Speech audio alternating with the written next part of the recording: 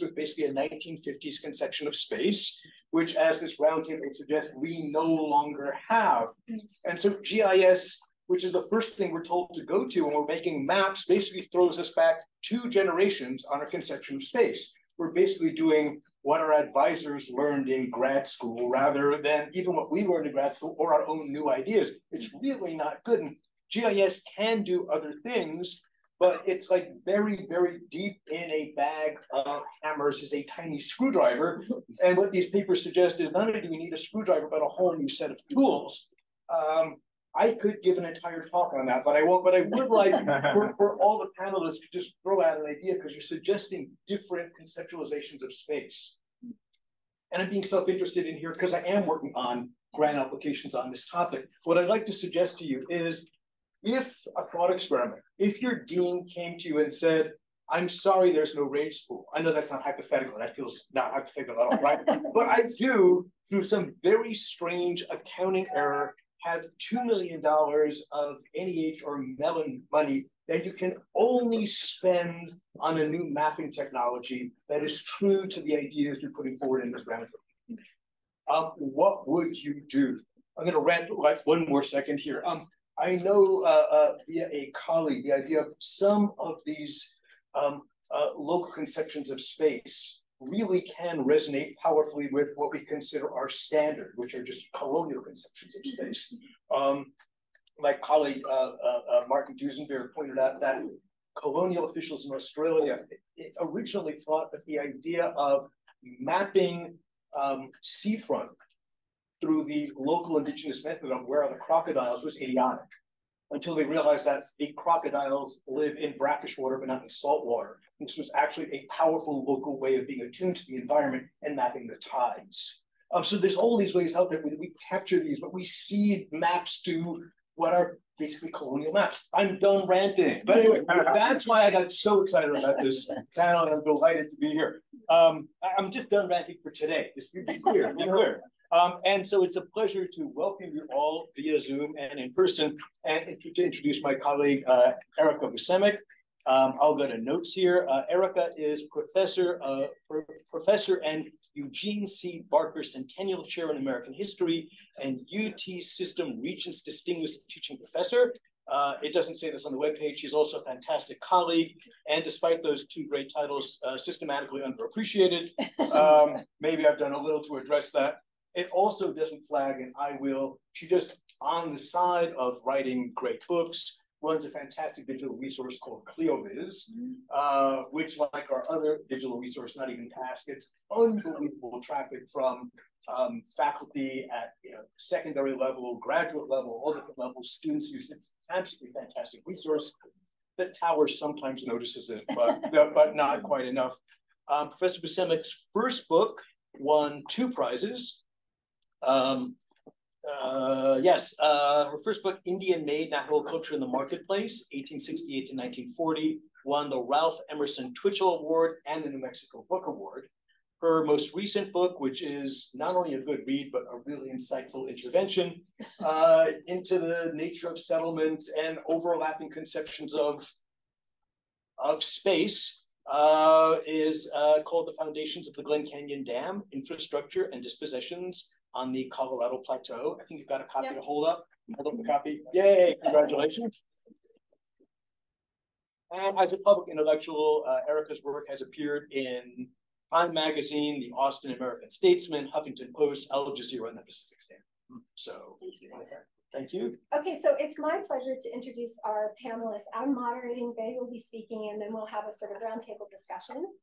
I want to start with a land acknowledgement. So just before I begin, we want to acknowledge that we are meeting on indigenous lands of Turtle Island, the ancestral name for what is now called North America. I would like to acknowledge the Alabama Cushata, Caddo, Carrizo, Comecrudo, Cowatecan, Comanche, Kickapoo, Lipan Apache, Takawa, and Isleta del Sur, all the American Indian and Indigenous peoples and the communities who have been or who have become part of the lands and territories in Texas. I really want to deeply thank Mark and our co-sponsors of this event, the Jackson School, Jen Graber, who personally used some of her fellowship money to support us, the Institute for Historical Studies, and there are many others that are listed on the announcement. So I want to thank our co-sponsors. It's my pleasure to formally introduce today's speakers for today's panel.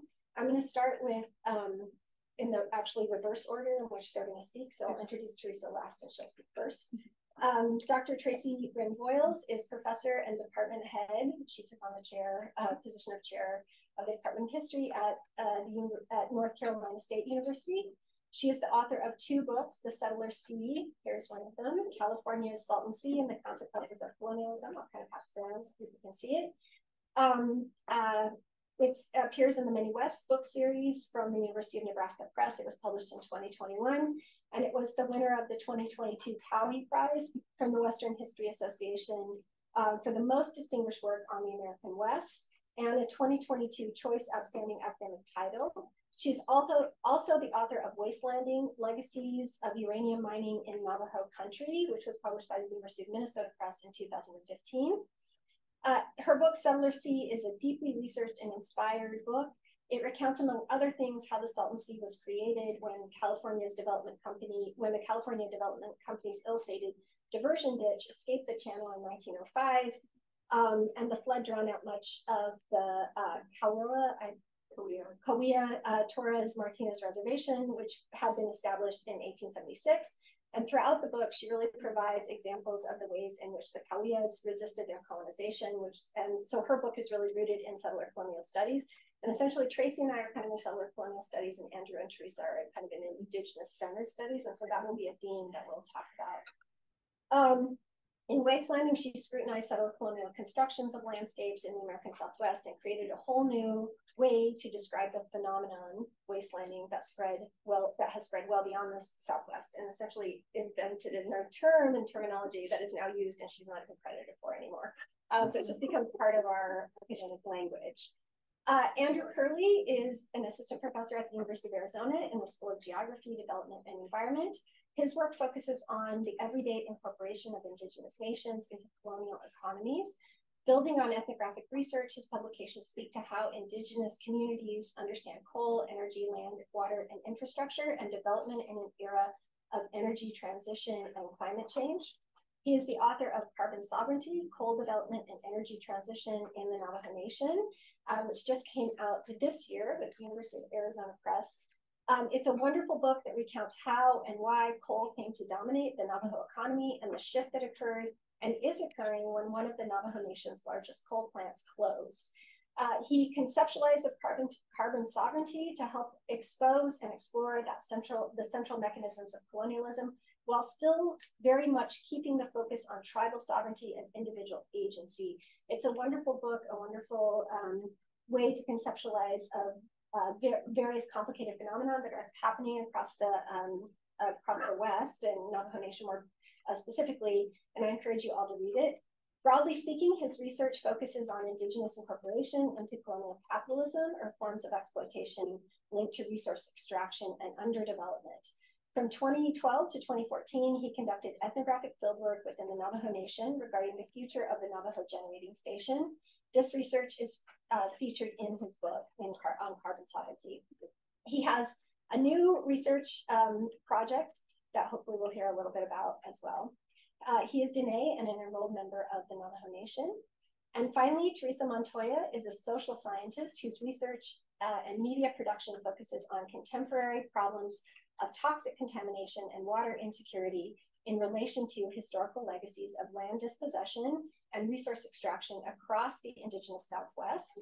Her current manuscript, Permeable Dene Politics of Extraction and Exposure, draws upon the exposure, the ethnography, and oral history to analyze ongoing environmental and legal impacts for Dene communities following the 1979 Church Rock uranium spill and the 2015 Gold King mine spill across Navajo Nation. Her broader research interests include tribal jurisdiction and sovereignty around environmental issues, climate justice and water governance of the Colorado River. Her research has been published in the American Journal of Public History, Cultural Anthropology, etc., many different journals. She's also a filmmaker. In addition, she has curatorial experience at various institutions, including the Peabody Essex Museum, the National Museum of the American Indian, and the Field Museum, where she served as, most recently as a guest curator. And she has an amazing, amazing bio and portfolio, and we're really looking forward to her book coming out soon, so we can hold that up and show to everybody. So the concept of this panel that we are, that they're going to present on, our goal as scholars, we've been talking about this for over a year now, was to really critically historicize the Colorado Compact's commemoration. We had hoped to hold this on the 100th anniversary of the Colorado River Compact last year in 2022, but I got COVID, so we had to actually shift things around. But we wanted to place that moment in history in a longer context. And so we had started to talk about how the compact, the Colorado River Compact, which divided up the waters of the Colorado River between the 7 states, and we'll talk, Teresa will probably tell us a little bit more about that, and we can talk more about that as a panel. We wanted to place that larger agreement within the context of settler colonial, dispossession, and governance. So over a number of meetings in the past year, our work and through our own work on water, energy, and environmental justice, all 4 of us kind of work in the area. For the past few years, we've been thinking about the compact, the river, the people, the plateau, the infrastructure, and the future of the region, how this all ties about. So today's panel is an extension of those conversations and the work that we've all been doing. So it's my pleasure to welcome you to the IHS, and I'm finally excited this is happening. So Teresa, I'm going to turn things over to you now. Sure. And I will share.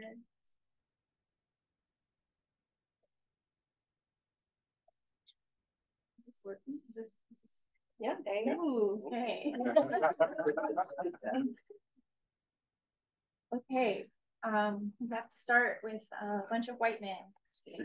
This is where our story starts. So this, I'm just going to provide some historical context. I realize that for folks gathered here, there is a Colorado River locally, and we are coming from a different Colorado River. In case anyone was confused about what Colorado River we're talking about. So this photograph here, which is kind of iconic in terms of, you know, the history of the compact's signing in November of 1922. Herbert Hoover is featured in the center, along with representatives from the 7 western states. So the Colorado Compact, you know, is in its imagining as representative of only the 7 basin states, and we can also kind of interrogate, you know, like how the basin itself is imagined. Let's see, how do I get rid of this? Oh, just collapse it up on the side. I think the top right. Yeah. I can get my mouse to.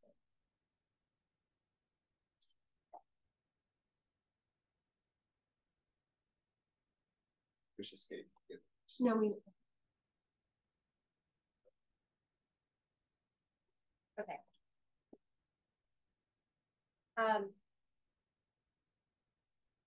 This is also, you know, interesting to consider, right? It's just the fictitious allocation of water that actually did not exist, and this was based off of, you know, the idea that there was at the time, you know, 15,000 acre-feet of water to divide equally. We can also interrogate what the notion of equity is, or equitable division.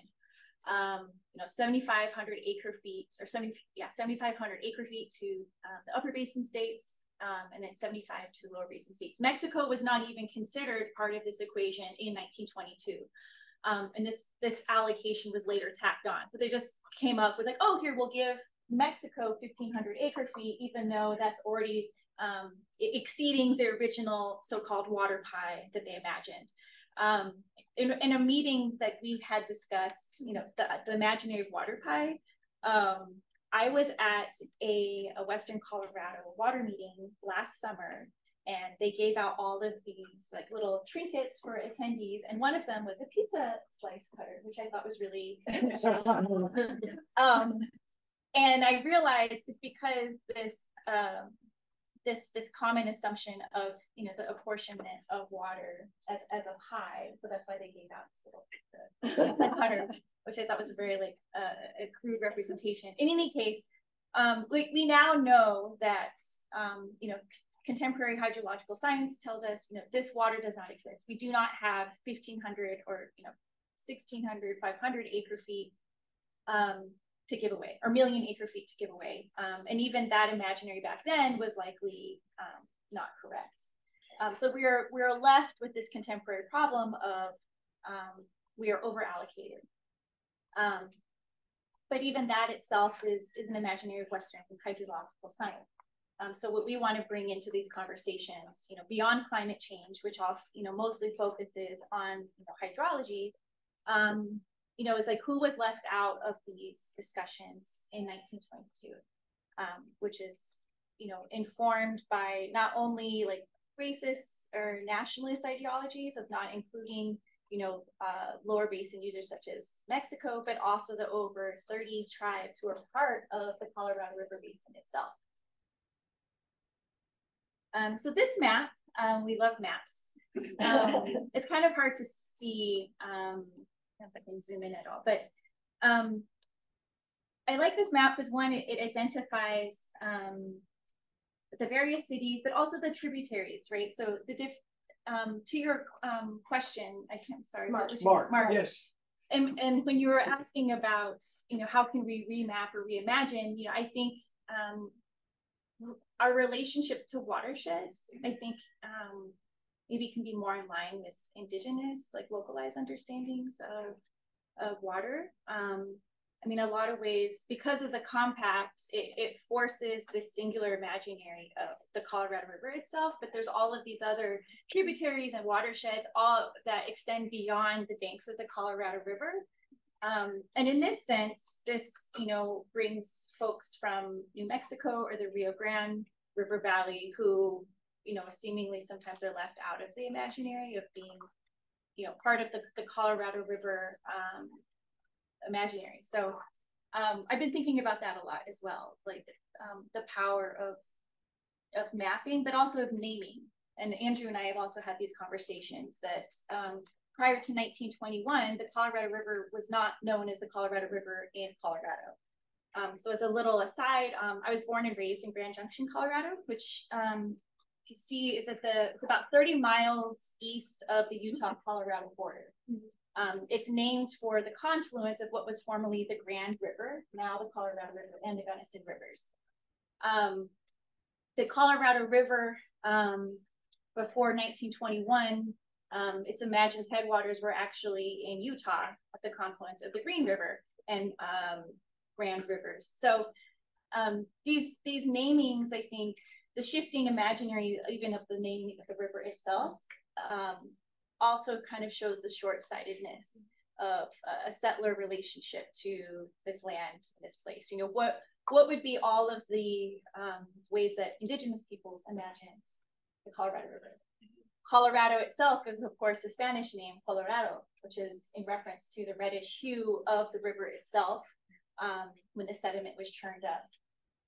So we could kind of like interrogate multiple colonial imaginaries across the indigenous Southwest, and also, you know, various property regimes that lay claim to what we now refer to as the Colorado River.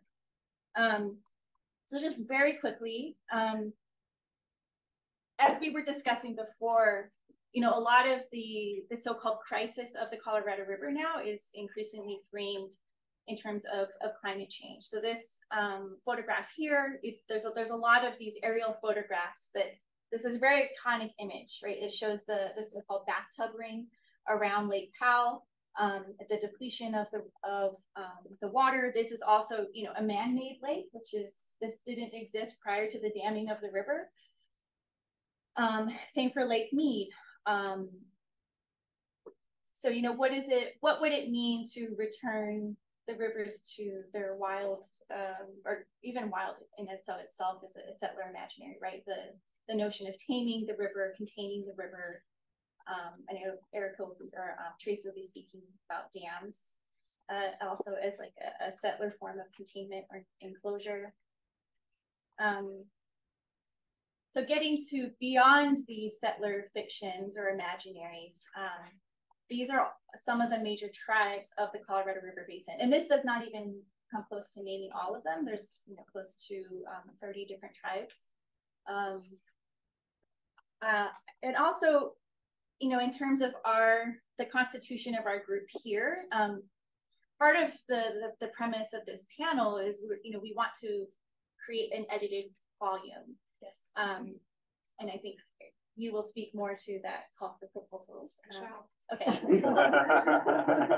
But even in the preview, but even in the constitution of our own group, so Erica and I, thinking through Upper Basin relationships, and Tracy and Andrew thinking through Lower Basin relationships, which is also kind of funny that we've divided ourselves along these imaginaries, because even the Upper Basin and Lower Basin division at Page is also just a fiction. So all of this I keep pointing back to is just this. It's seemingly arbitrary of how these things came to be, and yet there's a presumed fixity of like what the basin is and its location, and who is able to lay claim to water from the respective basins. In thinking about the exclusion of Indigenous people in the original signing of the compact, I just want to draw our attention to the compact meeting minutes itself. So leading up to the signing of the compact, there was only a few lines spoken through the entire meeting. And it was just a throwaway line of like, well, what about the tribes? Mr. Hoover, President Hoover, says near the bottom, the Indian question is always prominent in every question of the West, and you always find some congressman who is endowed with looking after the Indian, who will bob up and say, what is going to happen to the poor Indian? We thought we would settle it while we were at it. So in summary, his only concern about so-called Indians is that some congressman would interject. So we might as well include a provision within the Colorado Compact itself so that there can be no question or squabble about that. This is the article that was then included in the Colorado Compact. This is the only mention of tribes in the entirety of the compact, which states, nothing in this compact shall be construed as affecting the obligations of the United States of America to Indian tribes, which really doesn't say that much at all. So as I mentioned, there were 7 basin states who had representatives who were part of the discussions in the compact. None of the basin tribes were included in these discussions, which means that the allocation, you saw the apportionment of 7,500 million acre feet to each of the basins did not include tribes. And as Western water law states, is on this theory of prior appropriation. And for Indigenous tribes, that means their date of establishment of reservation is when they can set a priority date to try to secure water rights. Maybe Andrew can go more into the twisted logic of of apportionment. It's the first twisted logic question to me. Yeah, he's good at twisted logic. I don't know where I'm at in terms of my time right now. I recognize these guys. Yeah. Okay, so for any of you who've been, I'm just trying to bring us up to contemporary debate. So in terms of the Colorado Compact, that obviously has contemporary reverberations, and how that overlaps with debates over water policy for tribes, I think kind of came to a head this summer. So this is actually a painting from, what do you call it, a court painting? Court sketch from, I believe, April or March of this year. So Frederick Liu, who is assistant to the U.S. Solicitor General, is presenting for SCOTUS in March 2023 to hear about a case that Navajo Nation had brought before the Supreme Court, essentially arguing that that our nation, like we had ensured water rights because of our treaty, which is basically what is assured through what is called the Winters Decision of 1908. So at the date of establishment of reservation, that we would be ensured access to water.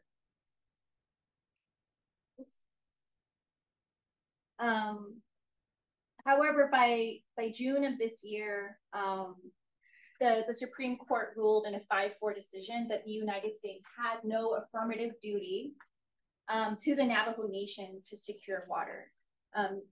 So once again, I think this, like the haunting legacy of the Colorado Compact is that, you know, not only the federal government and states, you know, disavowing their responsibility to tribes, and insofar as, you know, federal water law is concerned for Indigenous peoples, this is a federal question, right?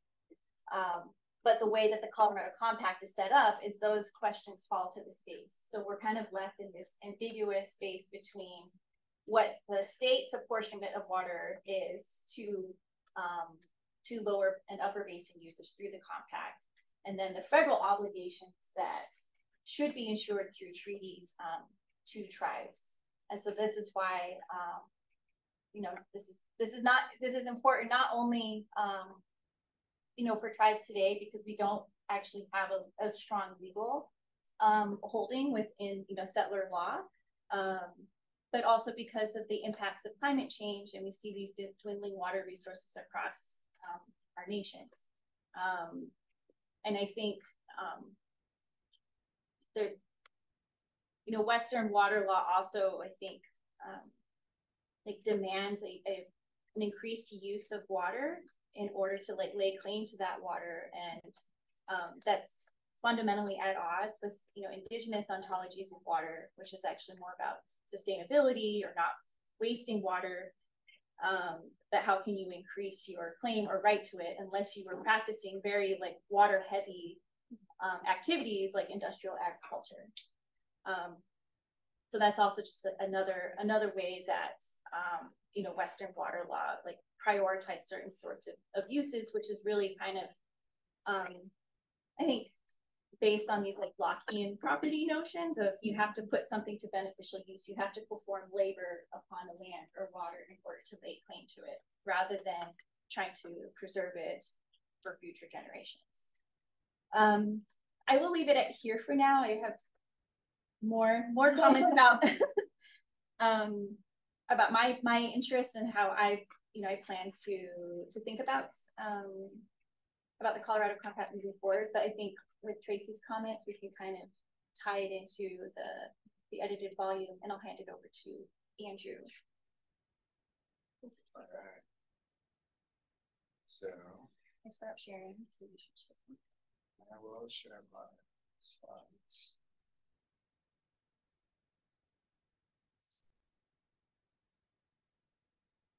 Sorry, I've done Zoom for so many years now, and I always forget how to do this. Okay, share.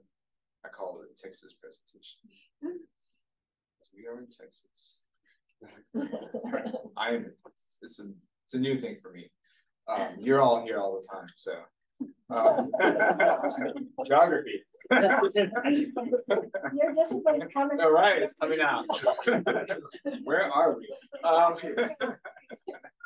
Thank you. I appreciate it. Thank you, everyone. I appreciate the hospitality. It's great to be here at the University of Texas, Austin. Is that how you call it? Yeah, definitely. You know, an institution that I've heard about, been close to when we had a NASA conference here in 2014. But it's my first time here on campus, so it's really nice to be here and enjoy your hospitality. So let me start my timer so I can keep track of what I'm doing here. I'll be talking about the ways that I've seen the Colorado River taken from Indian nations in law and in practice in the Lower Basin, and by implication, it also is talking about the Upper Basin, because it turns out the basins are acting as using similar colonial techniques. I'm starting out with this story, and sorry for any of my U of A colleagues who are on here, they've seen this presentation, versions of this. I'm going to do a little bit differently. So, we're starting out with a news story. This was from already a couple of years ago, but it's talking about how there's water cuts declared because of a historic drought.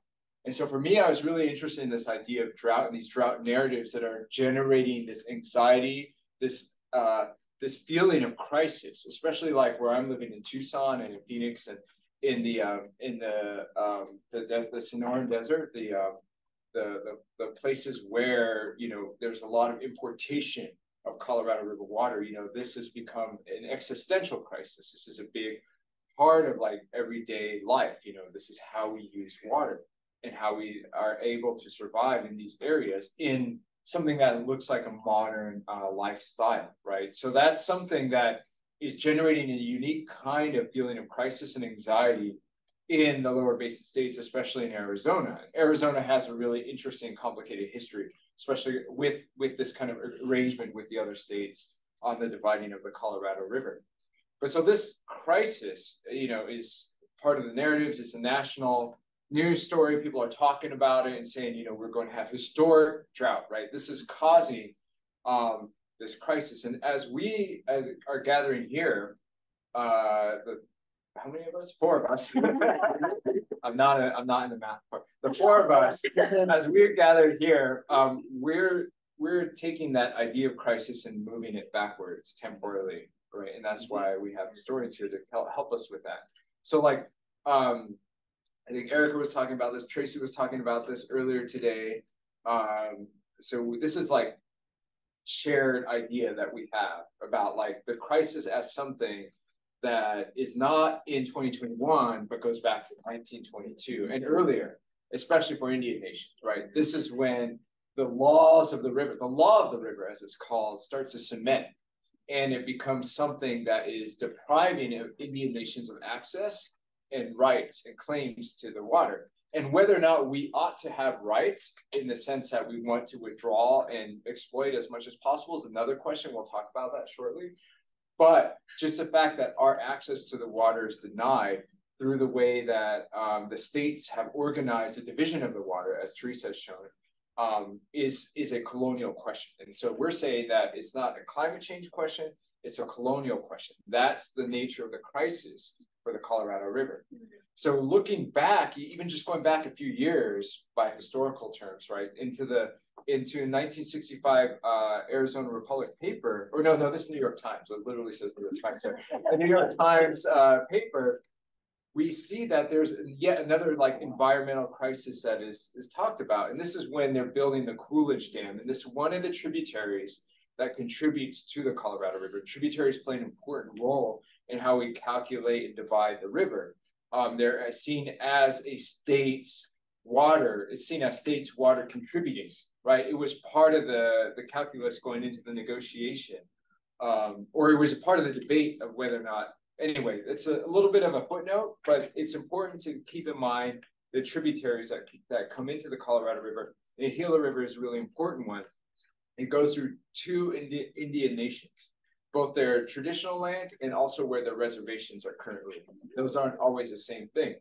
And what is happening in the 1960s here is that the Gila River have rights to water by virtue of using that water since time immemorial, since being there before Phoenix was ever thought of, since you know, the state of Arizona was thought of.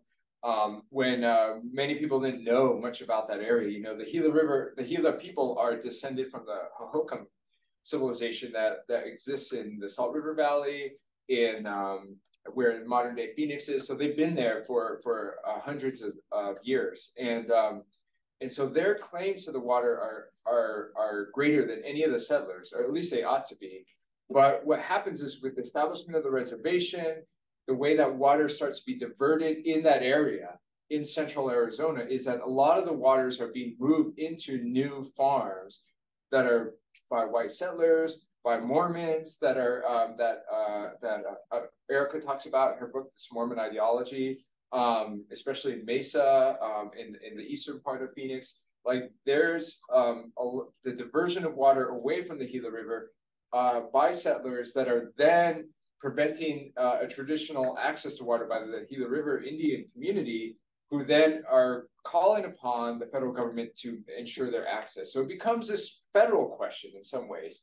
So it's like the state and settler communities like the town and municipalities and these new communities that are starting to form, they don't seem to care. I mean, they don't care. It's not they don't seem to. They don't care about the federal obligation to ensure water to Indian communities. This is actually like a, for lack of a better term, like a frontiers question, right? We're talking about the late 19th century. So I'm going on long on this story, but the point is that because of the diversion that happens downstream from the Gila River and the creation of new towns like Coolidge and this other community that's now a ghost town called Adamsville, they and there's a lot of speculative land, estate sales, and all sorts of stuff that was profiting local people who had insider knowledge. In fact, the person who created this town worked for the BIA. He knew what the federal obligation was and was like, okay, I can buy up land here and create this new town, sell it to new people coming in, and created a small corporation that diverted money, that created a canal that diverted money. And I'm going to show you a picture of that into that new town. So moving water to land that he owns away from the Gila River and then leaving that obligation to the federal government. So that was a way to gain money, right? That was a scamming of the system at that point. And what happens is then the federal government, rather than denying that whole process, says we're going to create a dam upstream, and what happens is they flood San Carlos Apache land in order to meet their obligations to the Gila River. So it gets complicated. It's not one-for-one land loss. It's like layers of dispossession over time and layers of colonial violence in different forms over time. And so what happens here is while the Coolidge Dam is built and the flood and the waters start to rise, you can read this, and I've pulled a snippet out of this story, and it's full of racist language. So I apologize for that. But they write, the author of this report says, as a matter of fact, the Gila River flow figures used by engineers to justify building the dam apparently originated in a distant and far wetter climate, which is what Teresa was talking about with the division of the river in 1922. For the reservoir has never been completely full, and the irrigation potential of 100,000 acres has been only half realized. If one were to ask old timers among the San Carlos Apache tribe, on whose reservation the dam and reservation squat, interesting racist language there, he might get the Apache equivalent of "I told you so." For the reservoir floods sacred grounds, and the gods cannot be appeased. Obviously, a racist throwaway line there. But the point is, at that time, even though the science was wrong, the environmental predictions were wrong. So this idea that climate change explains everything, I think, is part of our problem here. And why we have to look at, there's all sorts of colonial acts happening. There's an ontology of resource use at work that continually outstrips the availability of the resources to supply what they're asking the resources to do. Like, it's basically asking for more than is possible. And every time that happens, the peoples who are paying the price for continuation for another generation of unsustainable life in the area are Indian people. So that's why we need to think about this as a colonial crisis and not just simply a climate crisis. So we can look at some of the language that came out during the time of reclamation, this big era of big dam development, the capturing of water supply and taming of it, to use these frontier metaphors. And Roosevelt, who was revered and actually has a dam named after him, came and christened the Roosevelt, what's now the Roosevelt Dam, that dams the Salt River, says the reclamation of the unsettled arid public lands presents a different problem. Here, it is not enough to regulate the flow of streams. So you're not just doing science. The object of the government is to dispose of the land to settlers, literally telling you what you should do, who will build homes upon it. To accomplish this object, water must be brought within their reach. So diverting water, it's about environmental engineering. Science is not an issue. It's about how do we transform the environment to match the need of settlers. So Indian resource needs are not an issue. A federal obligation to secure water rights for tribes is not an issue, although this predates Winter's decision. The point is, they need to transform the landscape that they're encountering into something that looks more familiar to them. We talk about this in our geography classes. So this is kind of like the first lesson, and then half of the enrollment goes down. They're like, I didn't sign up for this. Anyway, so here are some images of these dams being constructed. The dam on the left is the original part of the Salt River Dam, what becomes the Roosevelt Dam. There's a conceptualization of what the Coolidge Dam will look like in the upper right. It's a drawing. It's like this, like what Teresa was saying, a colonial imaginary. So that's an example of a colonial imaginary work. Down at the lower hand corner is a Florence Canal, the one I referenced earlier. It was paid for by a private company that came together and diverted that water from the Gila River into that community of Adamsville, which was then going to be an irrigation area, a place where you can grow crops. And then that's a construction of, I believe that's the Roosevelt Dam again at the bottom. So you can see these tributaries being choked, and then those waters become reservoirs for settlers against the interests of Gila and Apache nations in the area. So, and that's what modern day Phoenix is built on, this kind of interaction with water. Now, when we move forward in time, this is where my research starts to pick up in 1964 through 66 or 67 is when this map is created. This is at a time when Arizona is running out of those resources from the Salt River and the aquifer waters that Phoenix was relying upon. And when I was saying Arizona, I meant Phoenix. When Phoenix is relying on, is outstripping its ability to sustain itself from water.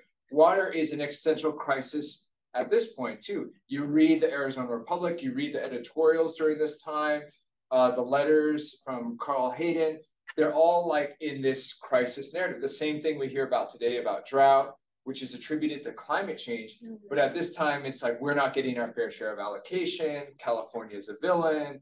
All of this, there's all sorts of other things that are the problem, but Arizona feels like it's the victim in all of this. And that what they need to do is they need to realize their water rights, whether that be in the form of building this canal system themselves or getting the federal government to do it. And at this time, we have Stuart Udall, who's the Secretary of Interior, and Carl Hayden is a senior senator in Congress. And so they say, the time is right for us to make this kind of move. We have enough power in the federal government.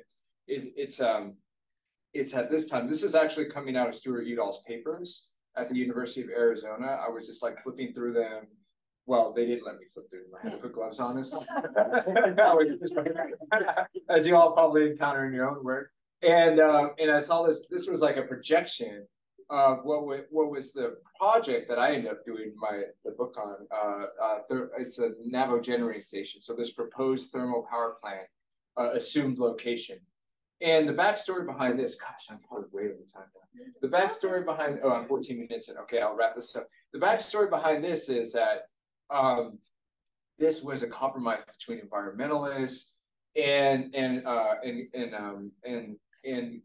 the state of Arizona and other governing officials like Udall who wanted to create the CAP, the Central Arizona Project, and needed a power source for it. They thought they were going to put 2 hydroelectric dams just north of the present-day boundaries of the Grand Canyon, but that's when the Sierra Club and others mounted a campaign against that, and we got a coal-fired power plant as the environmental solution for that time. That was seen as like, because environmentalism, as you recall, was about preservation of nature. It was about maintaining scenic places like the Grand Canyon, and places like Black Mesa were just not as prioritized. In fact, there's language in congressional testimony that I write about in the article called Colonial Beachheads, where a well-known environmentalist is saying, it's too bad that this is going to be strip mined, but it's not as iconic of a landscape as Grand Canyon. So we're willing to make that trade on your behalf, Navajo Nation.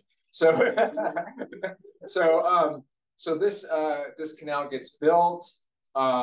Actually, for the sake of time, we're going to skip over that. And what I think is really interesting is now we're kind of at a point where we're rethinking that whole narrative, and why this image is like taken in down a couple of pictures taken downtown Phoenix. So where CAP was signed into law after it was passed in Congress, it was signed at this place called the Westward Ho Hotel. You can see in the background of that picture there. And Lyndon Johnson, whose papers are all over here, maybe he has some pictures here, was actually flew out to Phoenix and signed it there in that building.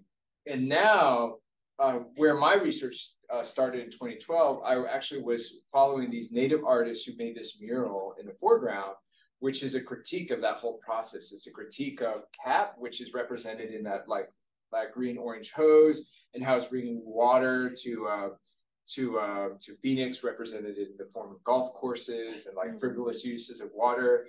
And it centers a Tahana Adam ontology in the middle of the mural.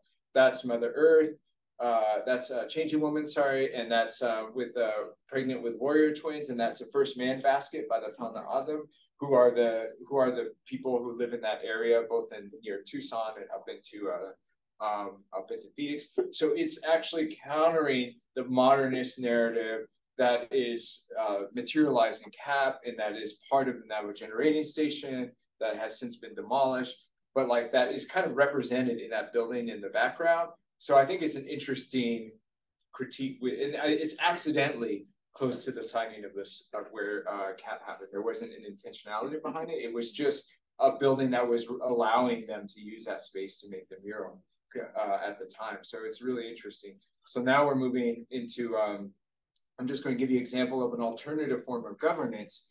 So, we've already kind of gone over like how Arizona has seen itself. And I use this in my geography classes too, as an example, like the state seal. I just learned recently that I'm not allowed to use this without the state's permission. So I'm like breaking state law. I'm putting this up here. I guess. I'm aware. I've just revealed I'm aware of this too. But sorry, Arizona. But like, you can see the whole like ontology. The ontology is how we think about resources and nature around us, and you can see how that's represented in the state seal with the mining industry, the cattle industry, the agriculture, and the dam in the background. The damming is a big part of that narrative. And then, so I'm saying like there's modern governance in Arizona that is reprioritizing a different kind of ethic around land. And you look even at the seal of the Tonawanda Nation, and it focuses on Earth as it exists, right? On the sacred mountain for that nation, the saguaro cactus.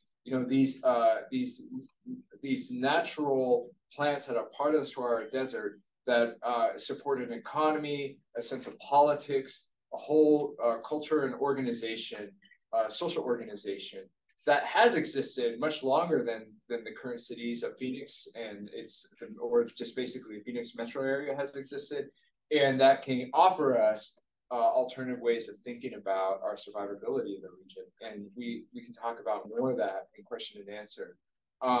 One last thing I want to say before I close my presentation is one of the big things that, even though we're talking about the Colorado River, I think one of the big things that we're thinking about are dams and the role dams play in our climate narratives. And I think like the biggest story we have right now is the catastrophic flooding in Libya, right? The amount of I just can't even conceptualize the amount of death that's occurred there. And I can't think of a good way to talk about it.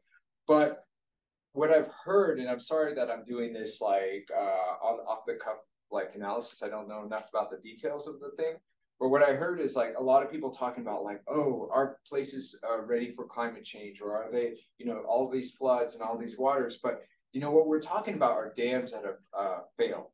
And so we really need to reinterrogate dams and damming. And I wouldn't be surprised if I learned that those things were funded by the World Bank, that they're part of a large development initiative, decades ago. So these are in tandem with what's going on or what happened in Indian country. I think Erica can talk about that with the Glen Canyon Dam and how that would presage what happened in like, especially a lot of North Africa, like a lot of the dams along those rivers. So I'll stop there. Am I sharing? You want me to? No, I'll do it. I don't know. I need to unshare. Sorry, Or is it unshare? Yeah, you just stop sharing. Oh, I'm sorry. I closed my thing.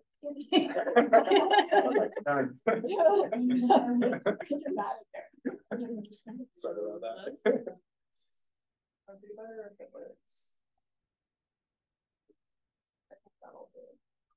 So I just want to be able to see my mouth. Is that going to be okay with everybody? I'm going to talk a little bit. First of all, hi, and thank you for being here. And I especially want to thank Erica and Courtney. Or Courtney is. Courtney is the one who got us all organized and together in the same place. Thank you, Courtney. I'll actually, you know what? I think that's okay. You all don't mind looking at it like this, is that all right? It's okay. I'm just gonna go ahead and keep it like that. It's not ideal, but we're working with what we have here. I want to talk a little bit about, you know, I thought a lot about what I wanted to present and talk about today, and I thought I'm a little less exhausted by the Salton Sea than I used to be, so maybe I'll just talk a little bit about the Salton Sea and talk with you all about the theme of consequences. So I wanted to just kind of, you know, Andrew spoke a lot about crisis narratives and how we think about the Colorado River as you know, on the brink of crisis. And I think one of the things that we're interested in doing is situating that kind of concern about the state of environmental catastrophe and thinking about historicizing what we think of as an emergency, because for a lot of peoples along the Colorado River, the consequences of settler colonial management or mismanagement of landscapes and water resources has been a catastrophe for a very long time. So the Salton Sea, I think, is a good place to think about catastrophe because it was, according to many, especially settler narratives, born out of catastrophe. And I think just sort of contextualizing what we think of when we think of an emergency. So this is an aerial view of the Salton Sea. I'll talk about why I'm calling these comments "Where Consequences Collect" in just a minute. This is you know, just a bigger version of that. This is in Southern California. What you see along the coastline there is San Diego. You see the US-Mexico border kind of superimposed on this. This is a NASA photograph, so this is actually taken from space. One of the things I like about this image is that you can see that there's a wildfire that was burned out when this image was taken, which seems appropriate for Southern California these days, unfortunately.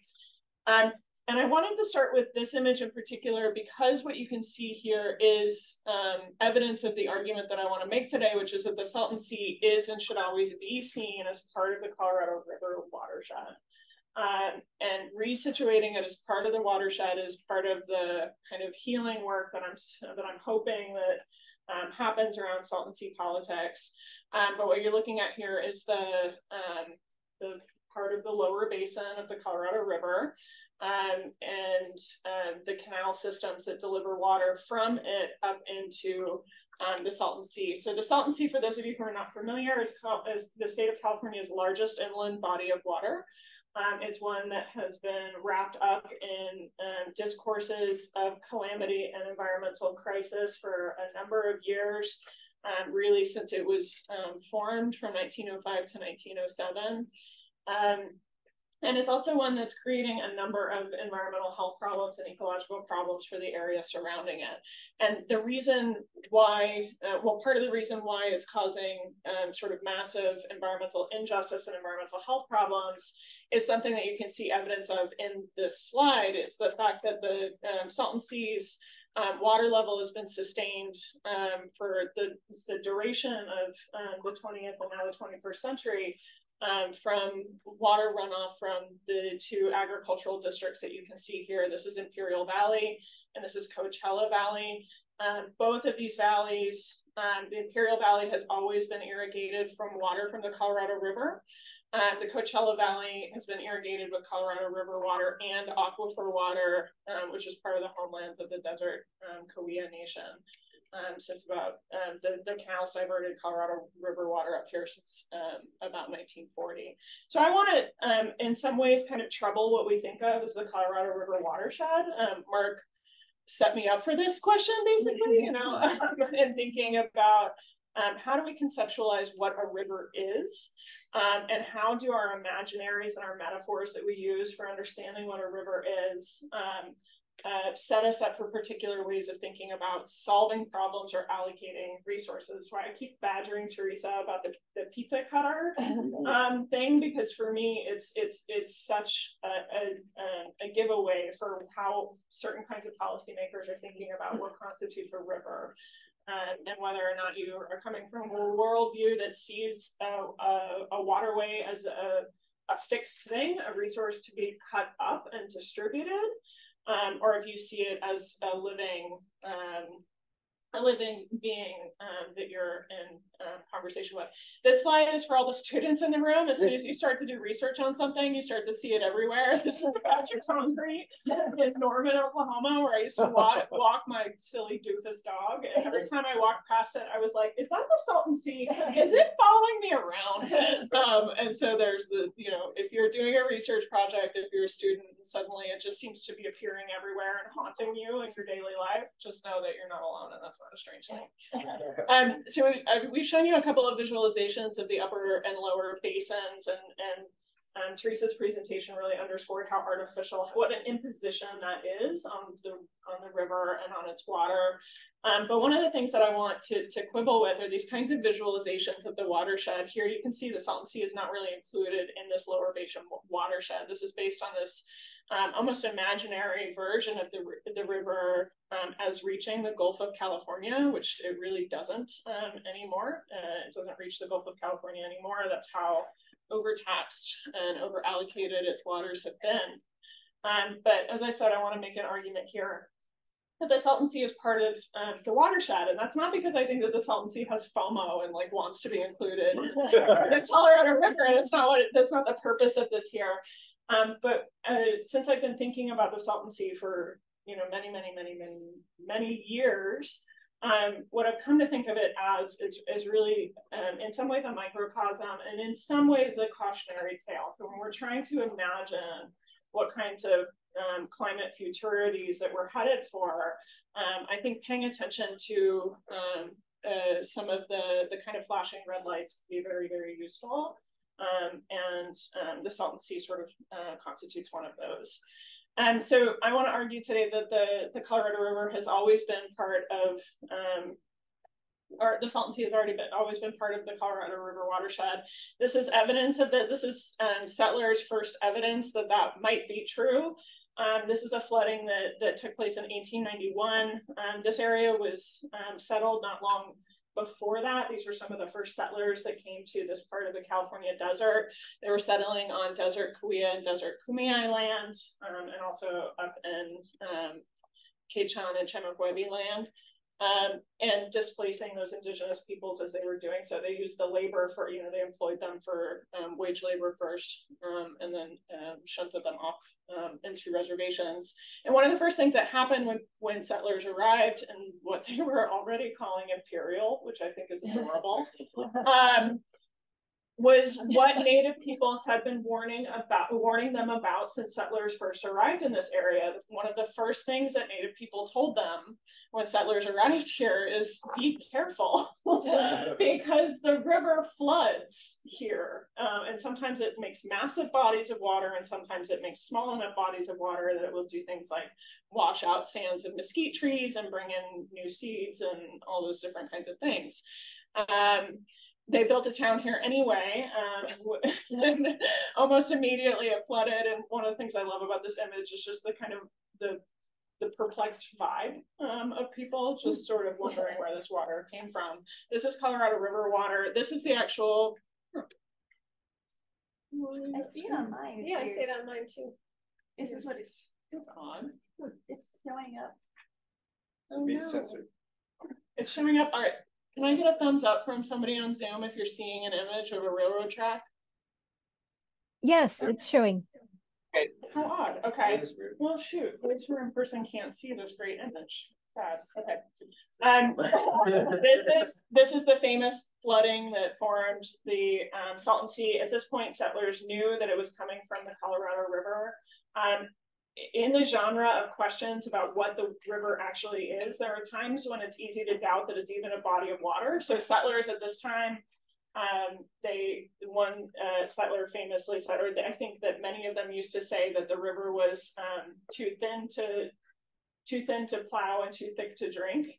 And so there was this question about whether or not it even was a river. You know, is it water? Is it thin land, or is it thick water? Basically, kind of this perplexity that constituted settlers' relationships to the water. So this is the famous flooding that created the Salton Sea. I argue in the book that this is a co-production of human action and natural flooding that would occur over and over again. And again, can you all see a big body of water with telegraph poles? I can kind of. What's going on? Okay. Oh, interesting. Okay. This is, I just like to show this image because settlers had built telegraph wires connecting Yuma to San Diego, so that telegraph messages could be sent, and they were, you know, obviously like inundated by the water that came in, but they were still passing messages across this space. So settlers were kind of using this space even after the flooding happened. But you can see that the water was actually filling a great lake bed that historians and geologists have called Lake Cahuilla. What you see there is the former lake bed of Lake Cahuilla, which is evidence that, you know, if you don't want to listen to indigenous people's environmental histories, which I think you should, you can always follow the geology of these kinds of things. This is a massive inundation, a great stand of water that would flood from the Colorado River regularly, and this is a really consistent part of desert people's environmental histories and origin stories. And you can see there the kind of the borderlands of the indigenous nations where this flooding would take place. Because Erica has written so beautifully about the colonization of indigenous infrastructures, I wanted to talk a little bit about Cahuilla infrastructures. These are Cahuilla mesquite granaries that they built to preserve mesquite beans throughout the seasons. The seasons were also named after the life cycle of mesquite beans. And so it was a very important part of the way that Cahuilla life proceeds. And I just also think that they're beautiful. More about mesquite-based infrastructure. This is Elena Levy, who's on the left, a member of the Torres Martinez tribe, photographed constructing one of these granaries in 1917. And then here, again, just in thinking about infrastructures, you know, and infrastructure is not just being built by settlers. This is an aquifer well that was built at Toro. It was photographed around 1903. So the flooding inundated all of these wells that existed. This was the town of Imperial. Can you imagine looking at that and deciding, let's call it Imperial? And the course of the flooding. So what you see highlighted here on the right is the mouth of the Colorado River. What you see highlighted kind of in the middle is where they located the town of Imperial. Water, of course, likes to flow downhill, or so I've been told. Not a hydrologist. But all the Colorado River needed to do was raise 47 feet to flood this great trough. So that's the Salton Trough where the Salton Sea now sits. So I just wanted to show some of these images and then I'll wrap up. These are some of the promotional materials that were used by Salton Sea boards of trade or boards of commerce and those kind of things throughout the 20th century. And the reason that I wanted to provide these is because the Salton Sea and other kinds of settlements have been a really important part of management of the Colorado River for the entire 20th century in order to protect non-native settlements from the life of a river, which includes flooding, it includes high times. And so protecting Imperial and the other settlements in the Imperial Valley from repeat flooding was a central part of what the project was in constructing things like the Hoover Dam and the Boulder Dam. So getting the river under control was a central piece of this. And one of the things that I like to point out is that while these massive infrastructural projects were taking place to protect these non-native settlements from flooding of the Colorado River, they actually extended the Torres Martinez reservation underneath the stand of water after it had already been flooded. And so it was this idea of building in an infrastructure that would continue to inundate the Torres Martinez reservation, and it's still underwater. And so these kinds of ways of using infrastructure to protect some places and to engage in dispossession by inundation and other kinds of places. So again, the way that imperial boosters have understood themselves as being part of the lifeway of the Colorado River. I'm going to skip through this. This is a story of a contaminant called perchlorate that washed into the Colorado. Well, maybe I won't. I'll say a couple of things about it. Perchlorate was being manufactured. It's a rocket fuel ingredient, and it was being manufactured at two plants that are sitting on the Las Vegas Wash, which is what you see here. And without anybody knowing it, it was leaching into, or maybe some people know it, it was leaching into Lake Mead and sending ammonium perchlorate into Lake Mead and then into the Colorado River. And what ended up happening is that nobody discovered that this was a problem until they started testing supermarket milk in Los Angeles, and found that 100% of the samples of supermarket milk were contaminated with perchlorate. Shoppers in Los Angeles were not thinking of themselves as being part of the Colorado River watershed. But again, thinking about one of the things that really struck me as I was writing the book is one of the best ways to map the Colorado River watershed today is actually by mapping perchlorate, mapping it into cow bodies, into things like spinach and alfalfa, and then mapping it into human consumers' bodies. So this is a recharge station where Colorado River water is being used to refill the aquifer with this contaminated, untreated Colorado River water. And it's an aquifer that's been depleted by settler agriculturalism. So I can talk a little bit more about that. This is another recharge station. So at a time when the Salton Sea is really understood as being it's an ecological and environmental health disaster, it's caused these massive fish and bird die-offs. If you've heard of the Salton Sea, you've probably heard of it because of these massive die-offs that have been happening because of its its different kinds of toxicity. These kinds of environmental catastrophes flow along with these histories of settler mismanagement. One of the most keenly felt in the area is the problem of air pollution as the Salton Sea shoreline recedes, and there's not enough Colorado River irrigation water flowing into it to sustain its levels.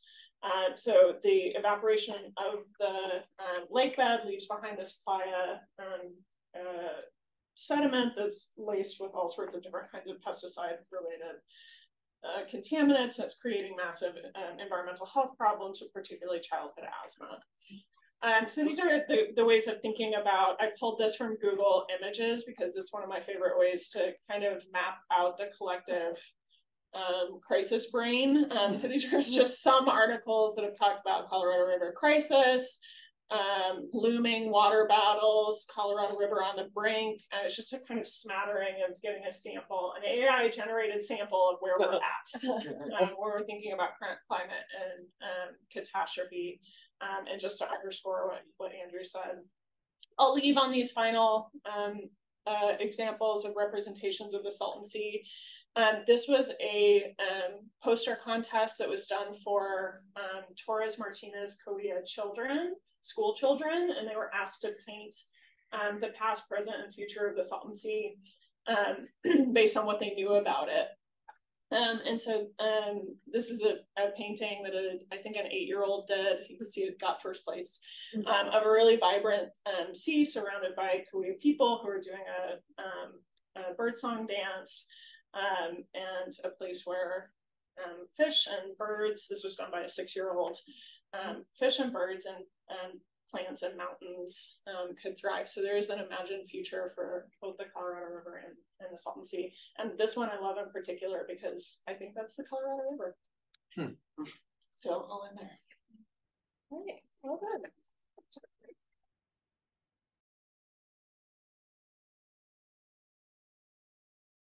The framing of crisis, I've been thinking about a lot as well.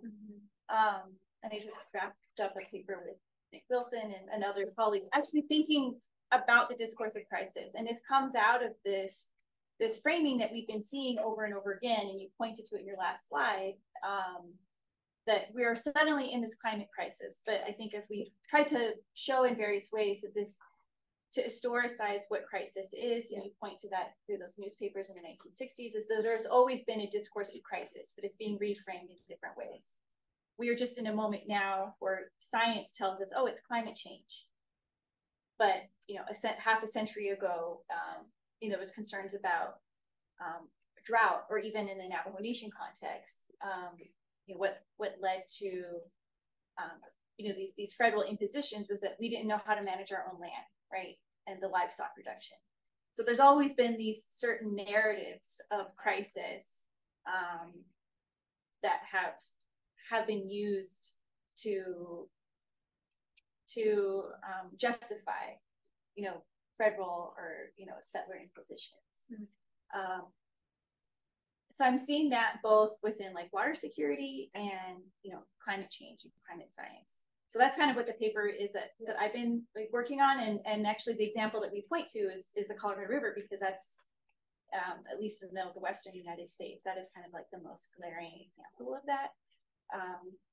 But as we know, this is a fiction, but it's something recent, and it does obscure the colonial underpinnings that have been here since the beginning. So that's kind of, I think that's what we're trying to do in the book, and maybe that helps.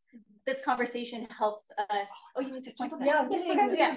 So the book thing. I'm so sorry. What's useful with these panels is it kind of it helps us actually formulate or what we want to do with this book. That you are going to discuss. Yeah, I'm going to discuss it, but I'll also say that, so in environmental justice studies, we talk about like environmental injustice and environmental racism, and that the inverse of that experience of this like disproportionate allocation of environmental harm, the inverse of that we don't talk enough about often is environmental privilege, and how avoiding crisis until now, right, not feeling like you're in crisis until now is a huge signifier of environmental privilege. To suddenly be like, oh wait, we have done a really poor job allocating water resources until now. And so it's kind of like when this crisis begin, kind of maps onto people's privilege. So let me just say a couple of words about the book, and I'll have to go back and share my screen again. If anybody wants to grade our infrastructure while I'm on this. Or address the kind of idea of crisis. Okay, I made a QR code. Yeah. This is the QR code. So we are collectively working on a edited collection on the Colorado River, and we are soliciting contributions. We're very, very hopeful that it will be an interdisciplinary collection, and also cross borders between social sciences, humanities, sciences, the STEM fields, and journalism or activism. We're really interested in bringing together a kind of collage of voices on the state of the Colorado River, particularly with